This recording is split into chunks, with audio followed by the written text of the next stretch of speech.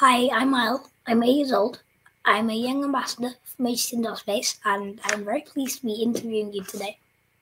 Can you please introduce yourself, Ruth?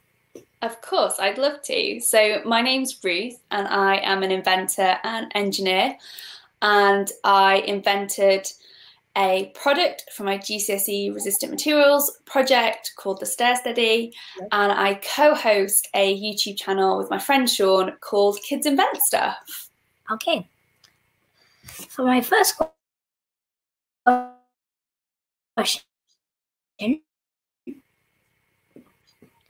kind of first. What was it like starting a company at the age of 16? So starting a company at the age of 16 was a little interesting, although I suppose I didn't really have anything to compare it to. So I didn't really know what I was doing. I just thought I would have a go.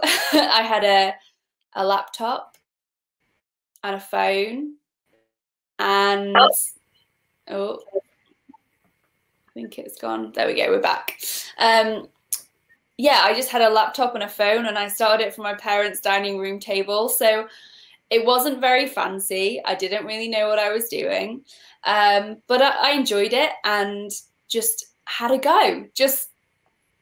I found people that wanted to buy the product. I worked out the best way to sell it and make it. And it was just a real learning curve, asking lots of questions. So asking people how they'd started their businesses, finding out how people ran their businesses. But yeah, I don't really have anything to compare it to, because it wasn't like I had trained to do this and then gone out and done it. I was very naive and I just thought I wanted to have a go. Okay.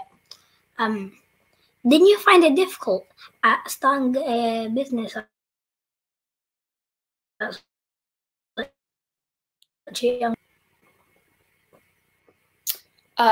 Did I find it difficult? Is that the question? It kind of froze. Didn't you find it difficult at starting a business at such a young age? Yeah, I did find it a little bit of difficult for different things. I found this difficult. So, for example, a very well-known bank wouldn't give me any business banking information. Some of the practicalities, so like for my business bank account, because I was under 18, I had to have my dad on it, which caused quite a lot of trouble later on, actually, when I wanted to get rid of him off that. So yeah, there were a few things like that weren't fun to have to deal with. But I feel very lucky that I had some great people around me to support me. Okay. So I saw a TED Talk where you said you wanted to be a barrister and go to Cambridge University. How did you feel when you became an engineer instead of a barrister? I was very happy to become an engineer. I think I only wanted to become a barrister because that was a career that I had seen, if I'm honest, mainly on the TV, mainly in media. I liked the idea of fighting for people's justice. But now, knowing more about law, I know that that is not necessarily how it works. So I had one idea in my head, and that's why I wanted to go into that profession. But actually, that isn't necessarily how that profession works. So I'm not disappointed that I didn't become a barrister or study law. I love being an engineer, and I'm just really passionate that other people understand what engineering is, because I don't think I would have been a very happy lawyer or barrister. So I want to make sure that other young people know that engineering is a career they could do, even if they don't want to do it, but that they know it's an option for them. Fun fact, my dad used to be a lawyer and my uncle used to be a barrister. And do they enjoy their job? No idea. I liked the idea of arguing in court. I think that lawyers do some amazing work, but I also think they have to work in situations that I would really struggle with. Yeah, but I definitely think there were parts of the job I would enjoy, but actually lots of it, there's lots of writing, and I would not have enjoyed that. So yes, I found out in enough time. I don't like writing either. Are you considering to go back being a barrister? I know you've already answered it, but I'm going with my sheet. Go for it. Okay, let's just skip that. How did you start your YouTube channel? So me and my friend Sean, we met through an engineering competition, and we had spent a lot of time talking about doing a STEM, so like science, technology, engineering, and maths education program, which sounds really boring, but we wanted to do something that showed how exciting engineering was, but was really accessible. And we thought YouTube would be great because it allows you to be super responsive. You can create your own videos, you can interact with people. And so and actually a lot of people watch YouTube. Most young people watch YouTube on a daily basis. So we wanted to... I personally like watching funny cat videos. Exactly. There's so much content on there. Like growing up, we just had the TV. So all of the media that I watched was really kind of on the TV, but the internet has opened up this whole plethora of cat videos that we should all embrace. And so, yeah, we wanted to start on YouTube because it allowed us to upload our content and run the challenges. So Sean and I spent a lot of time talking about what we might do and how the project might work. And we settled on Kids Invent Stuff, which is a YouTube channel where each month we have different invention challenges running. And 4 to 11-year-olds send in their invention ideas as pictures or videos. And then Sean and I choose one to build. Usually one, sometimes more, but we choose one to build. Okay. What was your favorite design on your YouTube channel so far? Oh, that's a hard question. Pretty much, I mean, every invention we get sent is amazing, and every one that we build is different in its own way, if that makes sense. There are some that are quite memorable. So we made a giant gravity racer, like a soapbox racer that was shaped like a cake and made out of cake. And that was quite memorable because we took it to a gravity race and we raced it alongside these really, really fancy gravity racers. And there we were with our cake. What do you look for in invention idea applications? Ooh, so it's more about the actual idea than it is the drawing. We always ask for an invention to be drawn and then potentially labeled and then a little sentence, because obviously that allows Sean and I to look at it and know what it is. But it's not necessarily about amazing artistic skills. It is totally about the invention idea. So I always say to people, if you think, oh, I can't draw this thing, don't worry, just label it as a thing. If you label a little blob as a tree, it becomes a tree. It's perfect. So yeah, it's more about the actual idea. So if, I don't know, if someone sends in an idea and we look at it, we're like, yeah, that would be cool to make. So it's not necessarily about the best drawing. It's about something that would be fun and engaging and show, like there has to be enough steps to make it to be, for example, with an invention we've just built, which is a cakesicle. You're taking a bike or a tricycle, you're adding linear actuators to it, you're putting, attaching a conveyor belt to it. There's lots of different elements to making it. If there wasn't as many elements to it, then we wouldn't choose it. Does that make sense? There has to be enough making involved in it, and it just has to be a fun and exciting idea. Yeah, like, is it based upon the usefulness or just generally the funniness or funness? Yeah, I suppose it's the sort of thing that an adult might choose not to build. So an adult might look at slime firing gauntlets and go, oh no, that's far too messy. Whereas we look at it and go, that's a cool invention. Or an adult might look at a giant furry electric dog car and be like, why would I want to drive that? Whereas Sean and I are like, why would you not want to drive that? So we want something that's kind of fun and engaging and maybe shows engineering in a way that people don't expect. Maybe people don't expect to learn about engineering by, you know, seeing something built like a popcorn firing doorbell, or, you know, go on. You know your popcorn firing doorbell? I've drew something which is like something like the popcorn firing doorbell. It's like a surprise attack sort of thing. Nice. With food. Nice. Okay, is this a specific food? Yes, it's a specific food. Okay, are you going to share it with me, or are we gonna wait a bit? What's your plan? It's a surprise. Oh, it's a surprise. Okay, okay. Well, I'm very excited to see that because that sounds very interesting.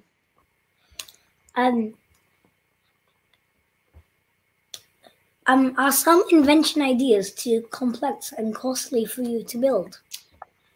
So sometimes things are very expensive. So there's a few examples I can think of. For, you know, when we do superhero challenges, we'll often get sent suits that allow you to fly. Now, actually, that's an invention that's already been built. A guy called Richard Browning has made a jetpack suit. So we try and look and find things that haven't already been made. But again, our budget and time maybe wouldn't reach to building a jetpack in that time. But there are times where sometimes we've been sent an invention and we've looked at it and gone, okay, we need to try and make this work. So Connor's crazy car, which is a car where you press a red button, your seat goes up through the roof, so you're riding about 2 meters in the air. That invention, the cost of building that was more than our budget. So I spent a frantic few days calling around companies saying, could you sponsor this build? We could either buy a scissor lift or a car. We didn't have the budget for both. So I was like, could you give us enough money so we could buy a scissor lift? And it was past my deadline that I'd given myself, but literally the morning that we would have had to start making something else, a company called back and said, yes, we'll give you the money to buy the scissor lift. So we were able to buy the car and the scissor lift. So sometimes cost, it is expensive. You know, when we built the Rube Goldberg machine, which combines 60 kids' invention ideas, the build budget alone for that was just mental. But we just try and work really hard with people who support the channel and partners. If there's an invention and we think we need to build it, we do all we can to try and build it. Yeah, so, kind of also my questions. Have you invented other things other than your stair study? Like, not the kids invent stuff things, but proper other things. Proper inventions. I haven't been inventing my own things for a while, but I have started working on some projects. I can't necessarily talk about them at the moment, but yes, inventing things has started to become more out of kids events, so I've started inventing a few more things. I found sometimes inventing takes a little bit of inspiration, particularly if you're looking to invent things that people might use on a daily basis. You don't necessarily, I mean, sometimes you just have an idea, but they take a bit of work and time. So yes, I have been working on other projects, but I love the fact for Kids Invent Stuff, we have the easy job. You guys have the hard job coming up with the inventions. We just have to bring them to life. So yeah, coming up with the invention is definitely the harder part of the job.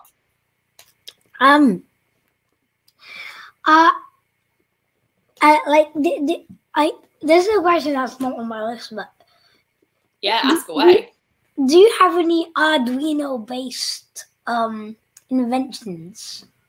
Loads of Arduino-based inventions. Like Arduino non-complex based inventions, like yeah. So the popcorn doorbell is Arduino-based. So when you press the button, a lot of the timings to make the what's it called, letterbox open with a little linear actuator that runs off an Arduino, and to set off the actual popcorn firing bit of it.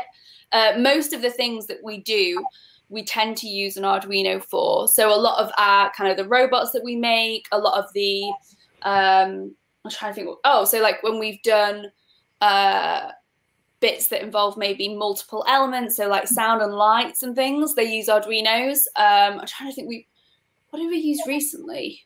I think even in the cake bike. Yeah, in the cake bike, we had Arduinos that set off, that controlled the stepper motor. So I would say most inventions that have electrical elements are controlled by an Arduino, and it's not massively complicated. So it might just be setting off a linear actuator. It might just be, you know, when you press the button, wait so many seconds before you activate this bit. Do you know what I mean? That sort of thing. So it's nothing too complicated. I have an Arduino Uno at home, and I'm really itching to use it. Yeah, we have used Arduinos for a lot of things. I'm trying to think what would be I'm trying to think of something that I could recommend you make that your parents might not be cross with me for recommending, because things like popcorn doorbells are very messy. So let me have a think and see if there's something that I can think of that might be slightly less messy. Okay, for my ninth question, well, not ninth, but ninth question on this list. Where do you see your future? Oh, that's a big question. I just enjoy designing, making things, problem solving. I love producing kind of video content and things like that. So filming, making, because it is a different thing. If you're just making something, it's very different to filming something to make, or making something to film, whichever way you want to go with it. So yeah, I'd like to keep doing more of this, more making, and also just trying to show other young people that it's fun and exciting, and there's lots of interesting things they could be making and building. Okay. So, do you have any other hobbies? Oh, before Kids Invent Stuff, well, before we started filming Kids Invent Stuff, I used to swim competitively, but obviously that takes a lot of training. So when I started Kids Invent Stuff, I decided to step away from that. So I still do a little bit of swimming, but not quite to the level that I used to. And I run. I have a little boy who's 2, which takes up a lot of my time. I have a baby cousin that lives here who's also 2. He's an absolute terror. All he does, kick me, hit me, bite me, punch me, slap me, pinch me. Terrible 2s. This is it. So I have a 2-year-old. Yeah, that's my hobby, is to try and my stuff. Exactly. So yes, a lot of I feel very lucky because a lot of the things that used to be my hobbies have become part of my job. So when people say like, what are your hobbies? I'm like, most of the things that are in my job are things that I enjoyed doing before. But yes, I still try and run, and yeah, kind of I like being outdoors. I don't always have lots of time for those sorts of things, but running, swimming, climbing, biking, all those sorts of things. But yes, the 2-year-old takes up a lot of time. I spend a lot of time in soft play trying to control him. No. What happens to your kids' inventions after you film the video? Ooh, good question. So some of them stay in the workshop. So certain things, so for example, the popcorn doorbell, parts of that were in place where we filmed the test, and we couldn't leave those bits in place. So some things have to be taken apart just because they can't stay and live where we filmed them. But we do keep bits of them. So in the workshop, we've got the actual doorbell from Popcorn Doorbell. In my workshop here, I've got, I don't know if you've seen the tea train. Let me see if I can turn it. So I've got the tea train, the train that delivers you tea. Oh, yes. I need to add back to the shelf the Spy foam firing camera. And I need to work out where I'm going to keep the karaoke mop, because there are also inventions I currently have here. We have a big shipping container where lots of things live. So in there at the moment, things like the dog car, we've got the sleigh that throws presents. Yeah. So lots of inventions live in the shipping container.